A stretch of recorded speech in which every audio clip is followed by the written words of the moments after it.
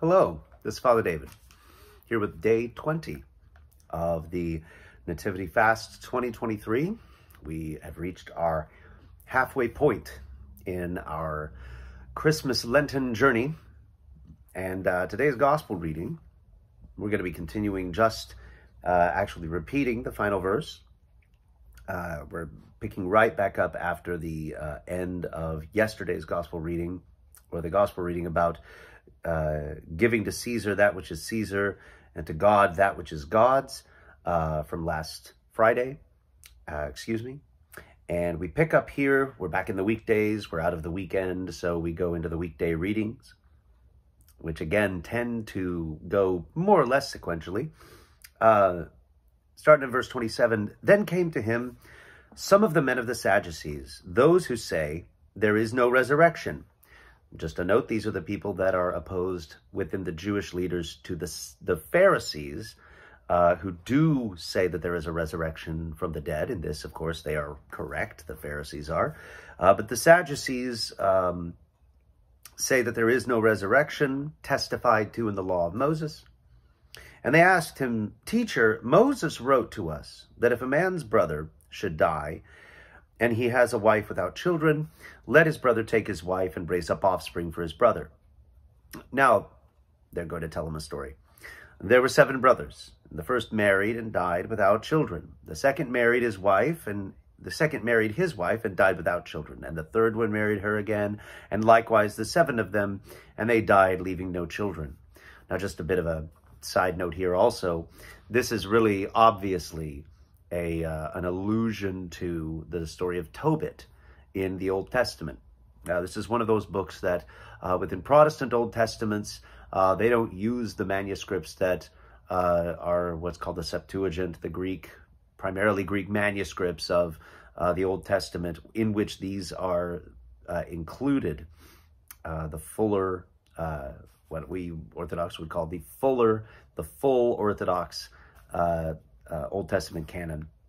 But so they are riffing off of this. Sometimes it's helpful to say, as we'll see again later on down in this passage, that sometimes when people will say that the traditions that the Orthodox have, they're not found in the Scripture, or where do you get them? It's like, well, they are biblical, they are scriptural. You just maybe have to dig for them or understand where to see them. So this is from Tobit. And then they ask the question.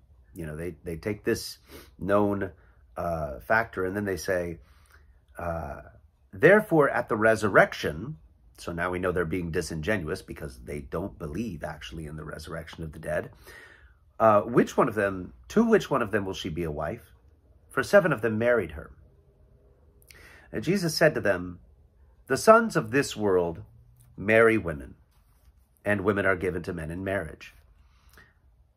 Bit of a commentary there on the tradition, the understanding within Scripture through Christ Jesus himself of the nature of marriage.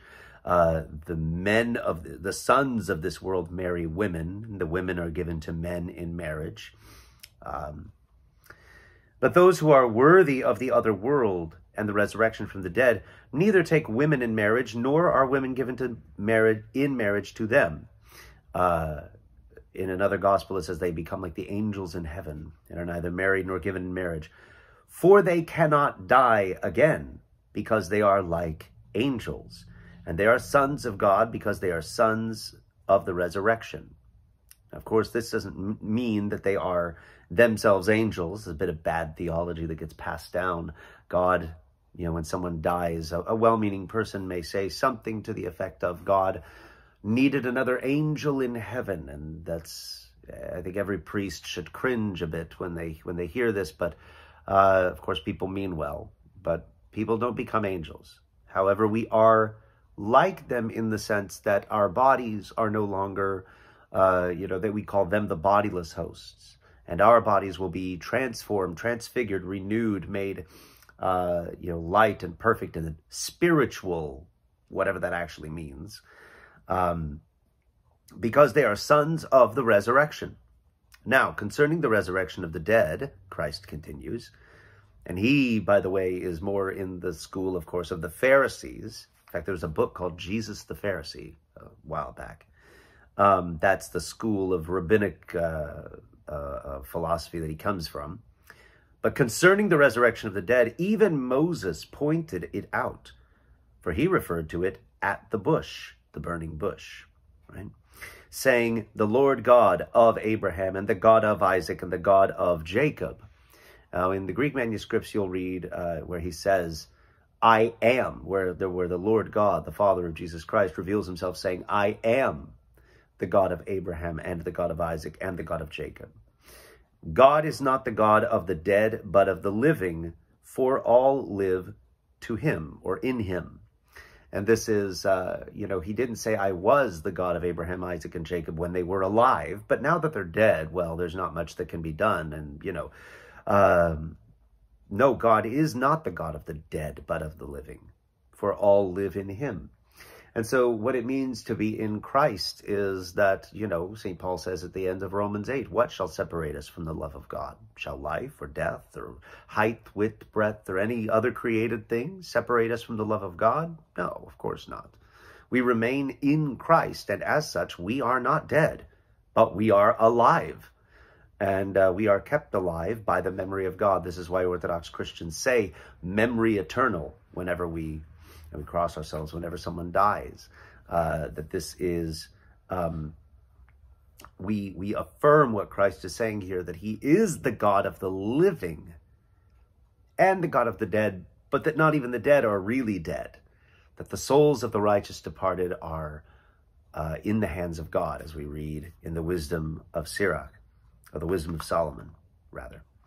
And then just to finish off, and some of the men of the scribes answered, saying to him, Teacher, you have well said, disingenuously, of course, still. And they did not dare again to question him concerning anything. At least they had the sense to do that, even though they're trying to save face with what they'd said. And he said to them, how can the scribes say concerning the Christ that he is the son of David? And yet David said in the book of Psalms, the Lord said to my Lord, sit at my right hand, until I put down your enemies under your feet. If therefore David calls him my Lord, how then can he be his son? So Christ says, well, in a sense, if you're going to spar over the meaning of Scripture, and we're going to debate Scripture, which is what, of course, one would hope that the religious leaders would engage in, he says, in a sense, riddle me this, and of course, pointing to the fact that,